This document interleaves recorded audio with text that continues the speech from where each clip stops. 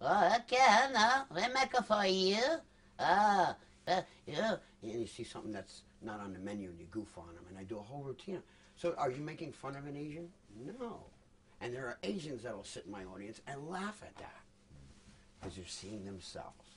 That is the art of comedy. That is the the best thing that an impression can do is, as I said, do it credible, so that the person themselves, that you are stepping into their shoes and breathing life into, a character. Because, I mean, when you're doing an impression, to me, it's acting. You're acting as if you were given a role, and you're doing research for a role. You're playing a doctor, you're playing an attorney, you're playing a cowboy. You're going to do research on your role. So I look at it that if I'm doing an Asian, if I'm doing an Indian, if I'm doing an Italian, an Irishman, whatever, you know, it's observation. It's observation. You're always aware.